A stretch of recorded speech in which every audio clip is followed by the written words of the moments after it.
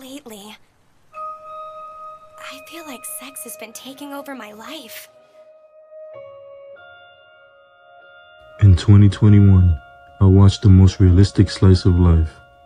O maidens in your savage season. This anime is damn near a brutally honest body of work. The scenery, the charming characters, the themes bring this anime to life and shows us the world through the eyes of a girl experiencing puberty. This anime is very realistic because it deals with topics that 95% of people experience within their youth: puberty, peer pressure, anxiety, and much more.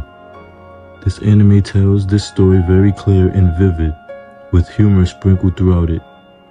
The characters are very likable and do the things you expect a teenager to do in realistic situations. Even characters do certain things out of curiosity, just as almost anyone would. Falling in love and expressing feelings is the theme, and the acts of being sexual with someone close. Kazusa, the main character, is experiencing her childhood friend grow up. While this is happening, she's realizing her feelings for him.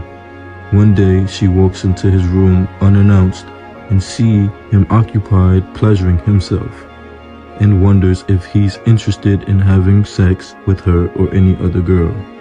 Most girls think about this even without seeing their friend handle their business, which reflects on the real world. The literature club Kazusa is in also doesn't help her forget about sexual thoughts, because they're literally discussing about sexual activity.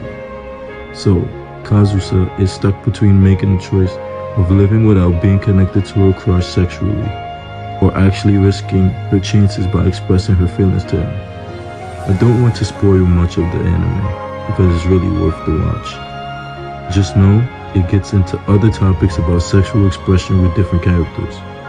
The art direction for this anime is stunning, and it captures the locations very well, in contrast to the characters in their day-to-day lives.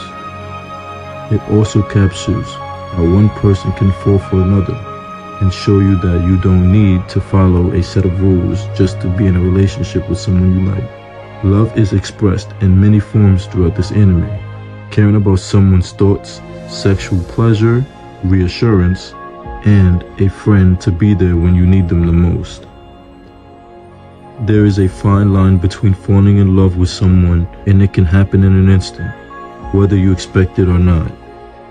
The realism from this anime doesn't come from the visual aspect, character design, or even the story.